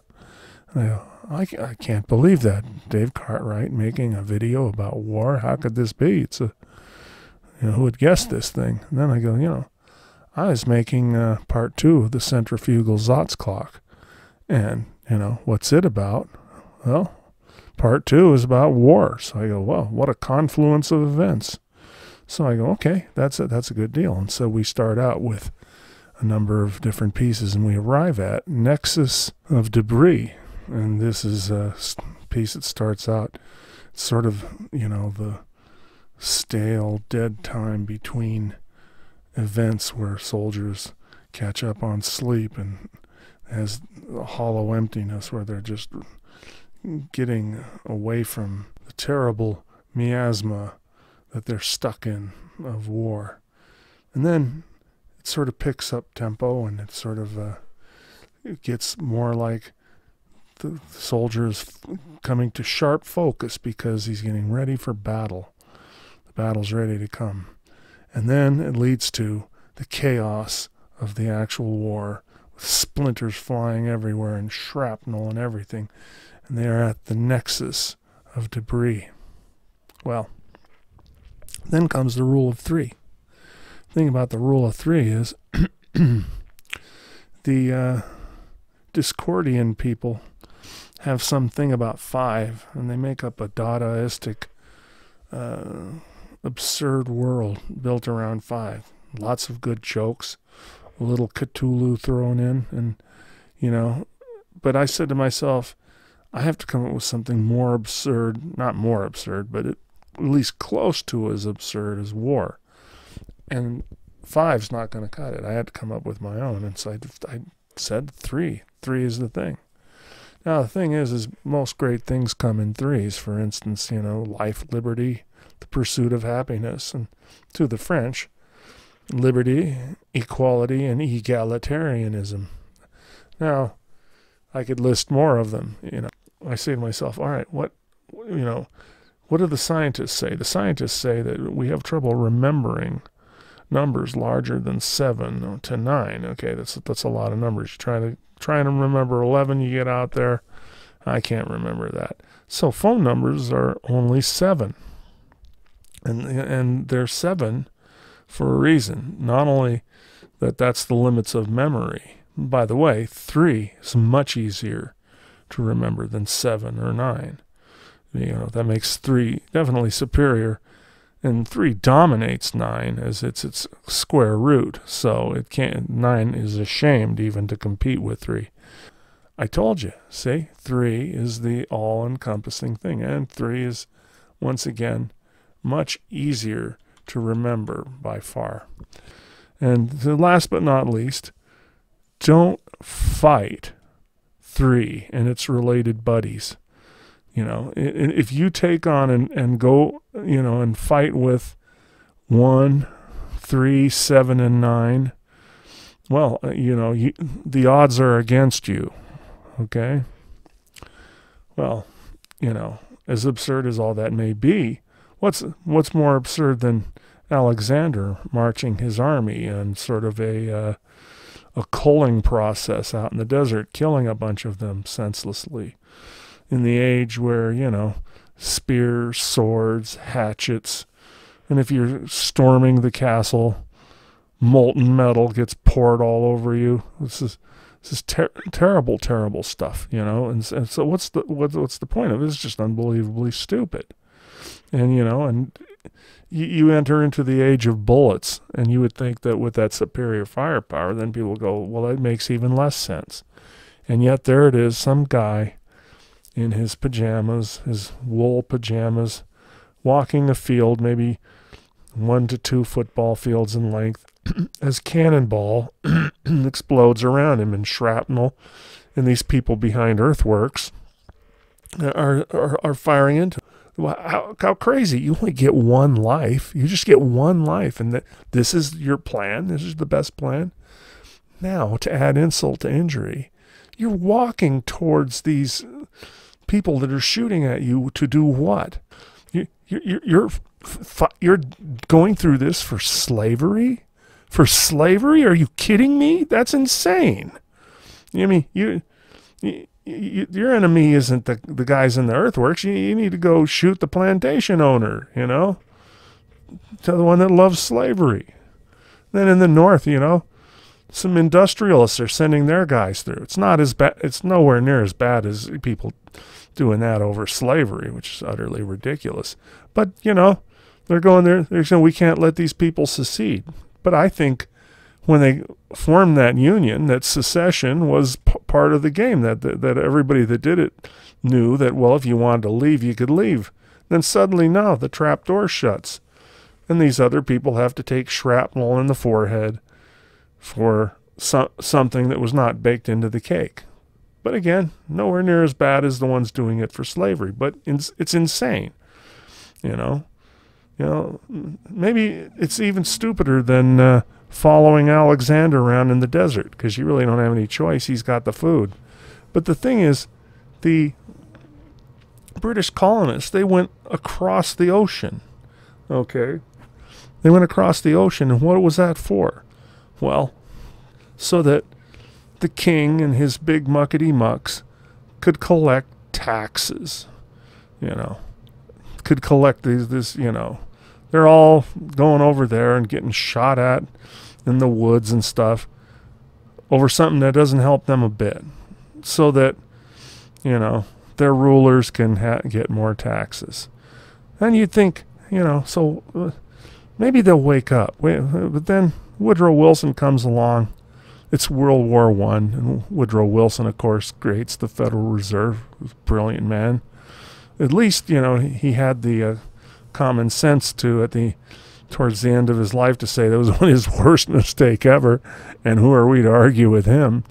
Yeah, central banks who did what? Well, you know, the participants in World War I, as they were maiming people by the hundreds of thousands, and the Somme and the Verdun, you know, Passchendaele, and all these horror zones where just, what was the point? Everybody's, you know, running in for the ego of the militarists in the country, the ego of the leaders. Everybody, you had complete prosperity in World War I, but we've said that before. And so Woodrow Wilson, you know, who's been bungling everything up until then, he's fighting in Mexico, and he's, you know, picking one set of allies and switching off and go to another, and, you know, it's completely ridiculous. It's like a Laurel and Hardy show. But Woodrow Wilson needs to get in this World War I, even though when he ran for office, you know, he ran saying, well, you need to elect me because I'll keep you out of these European wars. And what does he do? For the sake of his ego, he's got to get into that war. And again, tens of thousands of Americans die for that.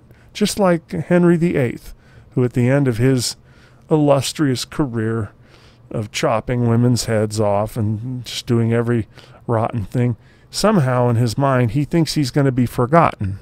He's thinking, well, you know, I've got to do this because I might be forgotten. Just like Wilson. We need history to remember me. And in both cases, they had done enough rotten stuff.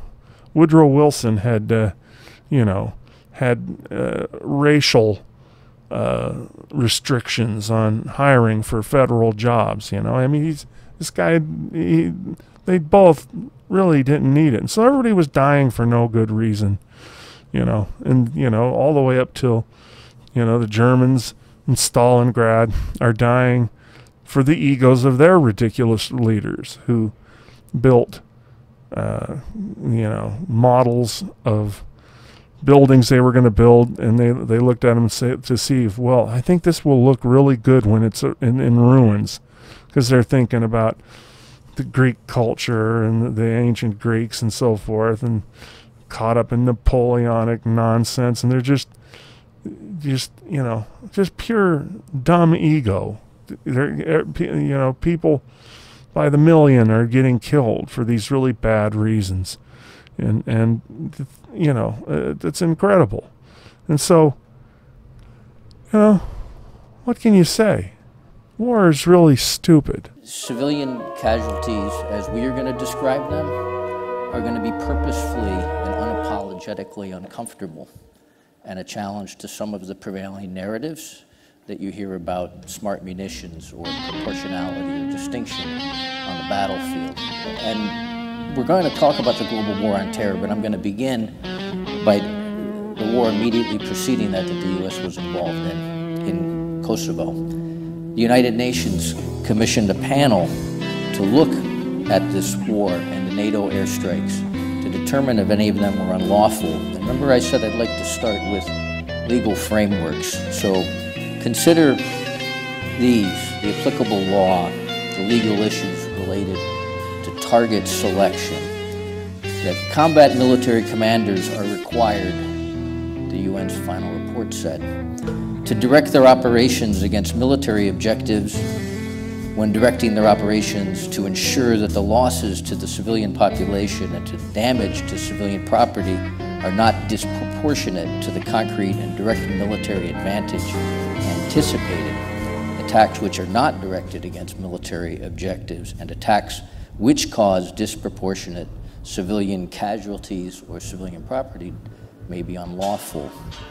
Commanders deciding on an attack have duties to do everything practicable to verify that the objectives to be attacked are military objectives, to take all practical precautions in the choice of methods and means of warfare with a view to avoiding or in any event minimizing incidental civilian casualties, and to refrain from launching attacks which may be expected to cause disproportionate civilian casualties. The practical application is effectively encapsulated in Article 57, which says commanders must do everything feasible to verify that the objectives to be attacked are neither civilians nor civilian objects. The Pentagon announced, and it was encapsulated very well in a story in the Washington Post, that it had launched a major examination of civilian deaths in military operations, responding to criticism that it had failed to protect innocent bystanders in counterterrorism wars worldwide. The far-reaching initiative to create the military's first ever policy on civilian casualties, which senior Pentagon officials began last year, seeks to answer a central question. Why is the military's estimate of civilian deaths so much smaller than that of outside tallies? Last week, the Pentagon reported that 1,190 civilians had been killed by American strikes in Iraq and Syria since the beginning of the campaign against the Islamic State in 2014. Respected monitoring group put the figure at least 7,478, more than 6 times as high. But profoundly missing in this report, even though there are some really interesting recommendations, is a view from the ground. And what you see here is a big departure from wars of the past, when the United States and other militaries would bomb entire cities, right? You see a level of precision. And this is what military officials, when they're describing, a so-called precision strike, often talk about, is that kind of precision. But sometimes what's missing is the knowledge that even if you hit a target that you intend to hit exactly the way you want to hit it, it may not be the right hit. And you won't know that sometimes unless you go to the ground. So I just want to show you what that aerial view doesn't show you, which is 2 family homes struck in what looked like the perfect hit. It killed several people, including a woman, a wife of a man named Basim-Razzo, their daughter, a nephew, and a brother-in-law were all killed in this particular strike. And I raise this example just to show you that what might look perfect may not be. And until you go to the ground and you try to investigate that, it's very hard to understand what the real, true human costs of war are. So if you read through this report, what you won't see is discussion of going to the ground and doing these investigations. But I want to take you through a study that I did with a sociologist for the New York Times Magazine, in which we designed a cluster sample of 103 airstrikes in 3 parts of Iraq that had been previously taken over by ISIS. And in each of these places, I went door to door, casing which airstrikes had happened in these neighborhoods, whom they had hit. In addition to digging through rubble and interviewing hundreds of survivors, I found informants who passed on intelligence for these airstrikes. I analyzed satellite imagery. I reached out to experts who deal with arms and tried to identify weapons. And I also went to the US Air Base in Qatar, where that air war is largely directed from, the air war against ISIS. And ultimately, I provided all of these coordinates to the US in an effort to try to understand what had happened, which were conducted by the US military or the US-led coalition, what they believed had happened when it comes to civilian death, and what I had found on the ground. And just to give you a sense, if you look at the coalition's available data, about 1 in 157 strikes in Iraq resulted in a civilian death during Operation Inherent Resolve. On the ground, in this cluster sample, we found that 1 in 5 killed a civilian, a rate that's 31 times higher.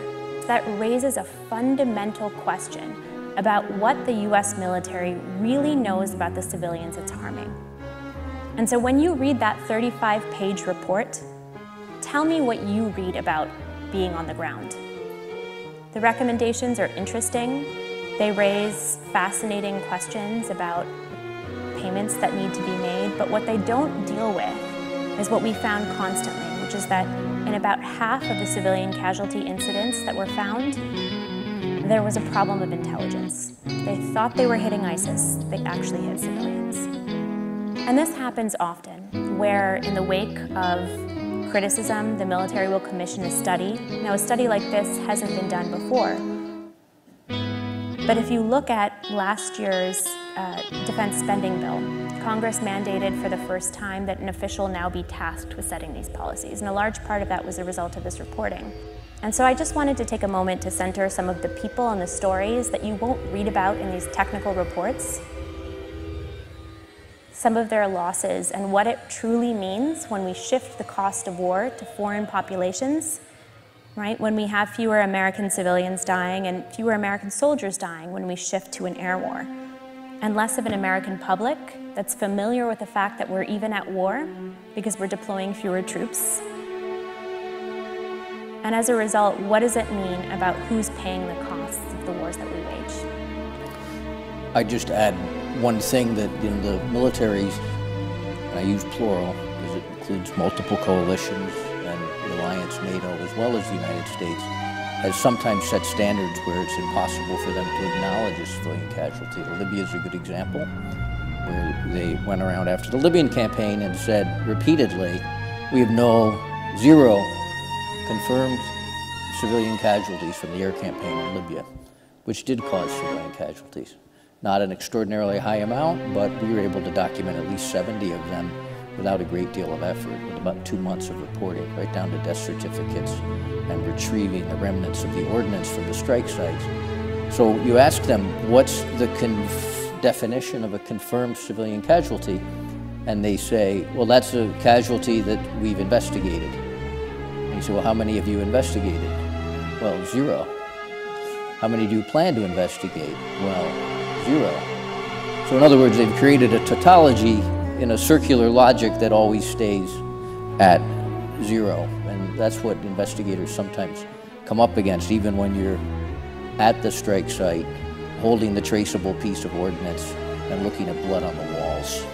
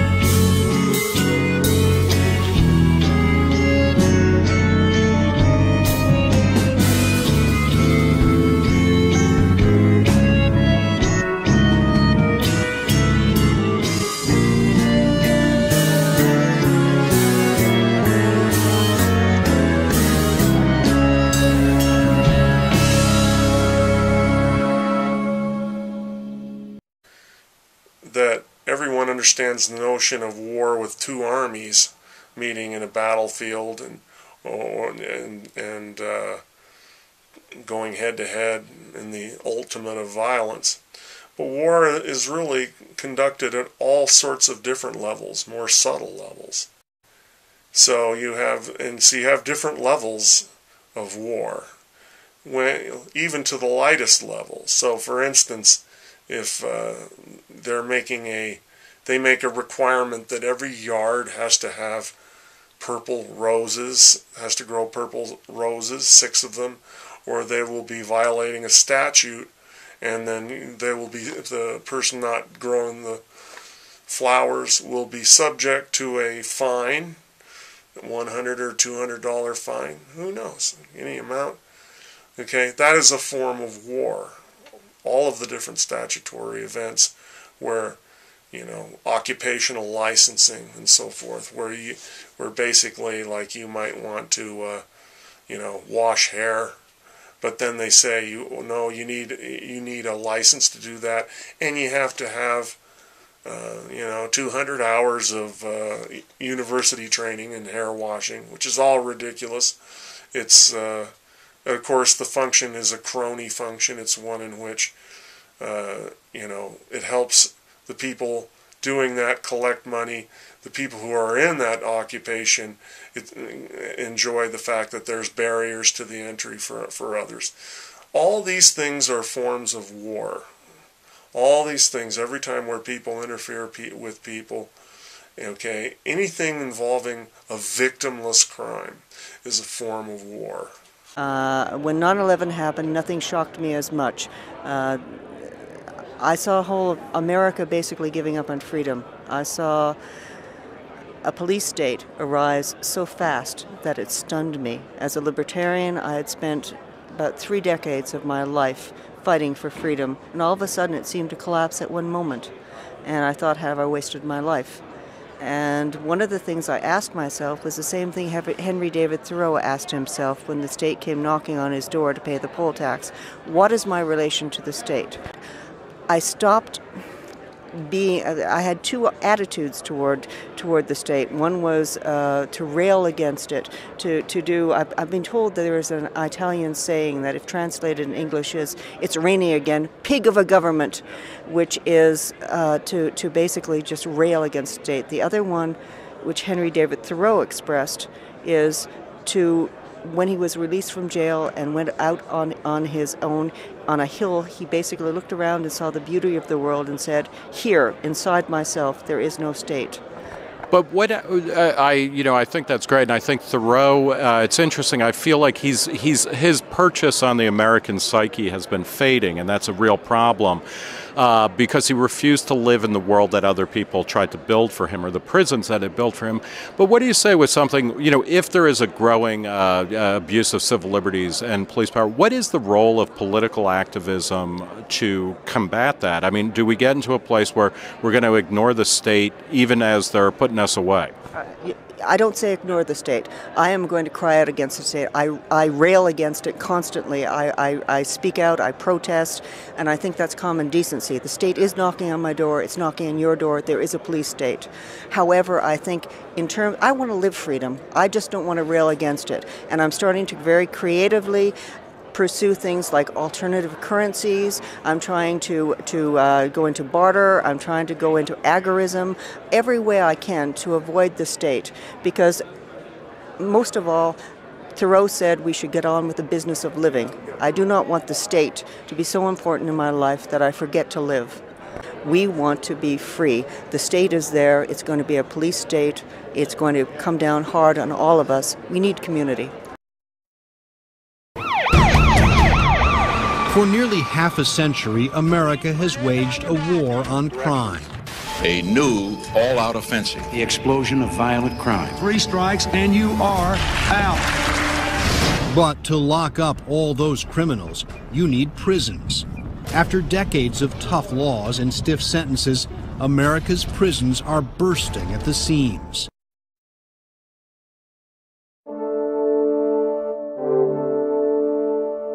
Every day we serve our communities.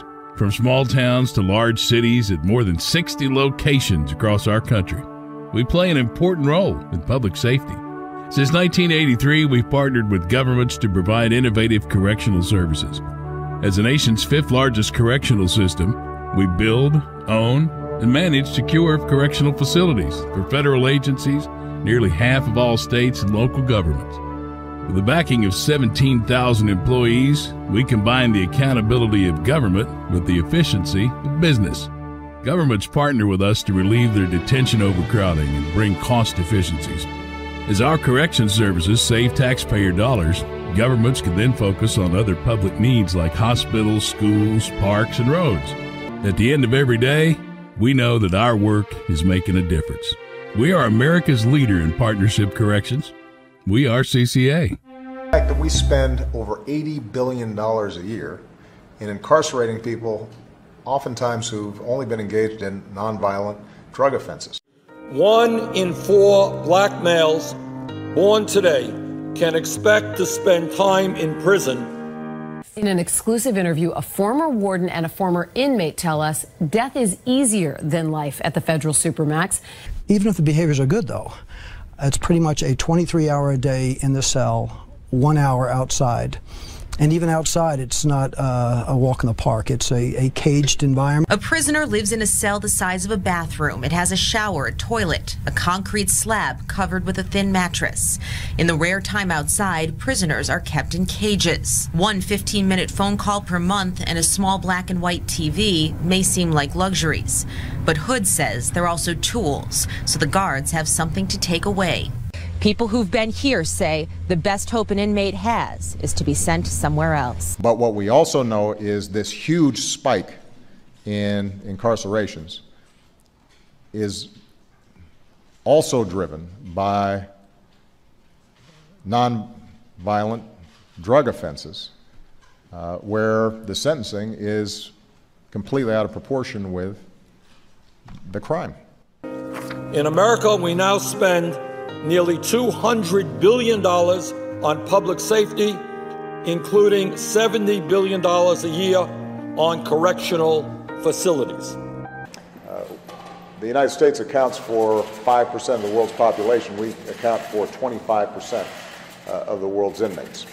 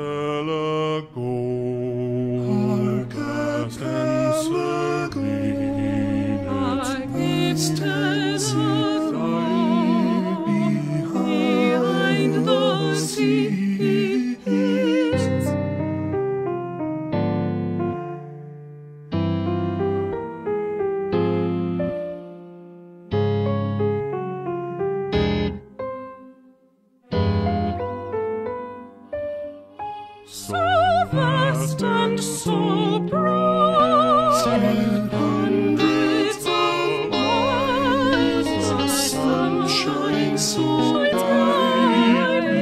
Now they are falling into archipelago, calling into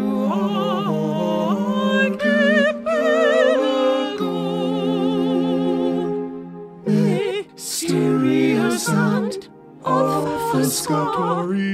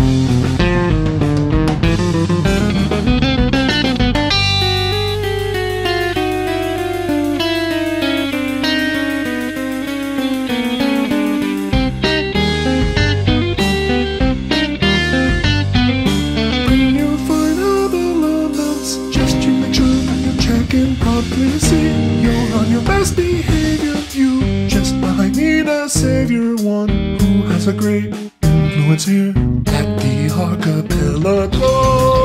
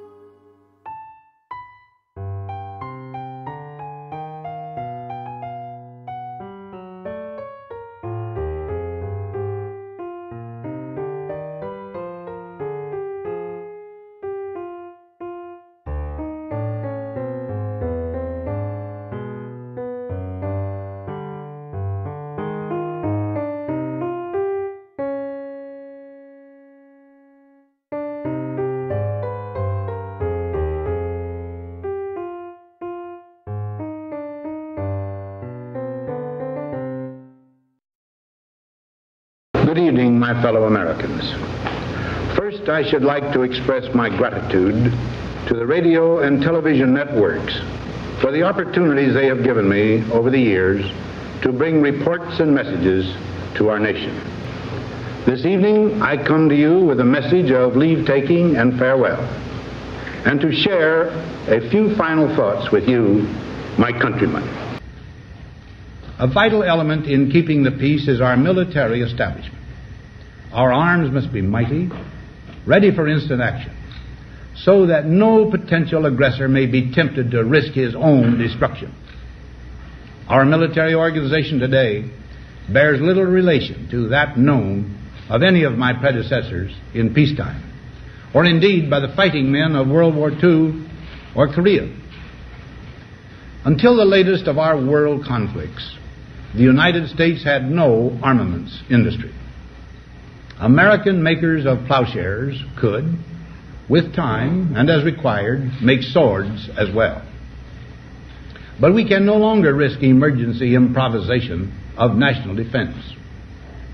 We have been compelled to create a permanent armaments industry of vast proportions. Added to this, 3.5 million men and women are directly engaged in the defense establishment. We annually spend on military security alone more than the net income of all United States corporations. Now, this conjunction of an immense military establishment and a large arms industry is new in the American experience. The total influence, economic, political, even spiritual, is felt in every city, every state house, every office of the federal government. We recognize the imperative need for this development, yet we must not fail to comprehend its grave implications.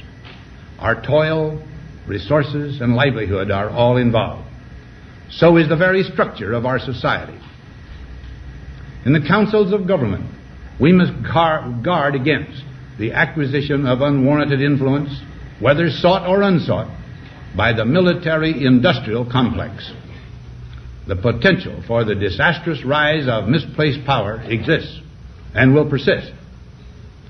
We must never let the weight of this combination endanger our liberties or democratic processes. We should take nothing for granted. Only an alert and knowledgeable citizenry can compel the proper meshing of the huge industrial and military machinery of defense with our peaceful methods and goals, so that security and liberty may prosper together.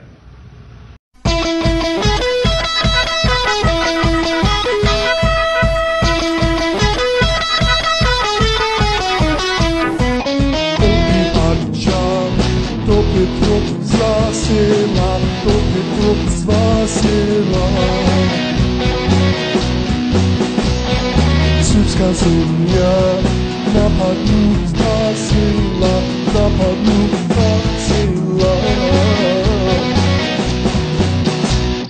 Każdy czuł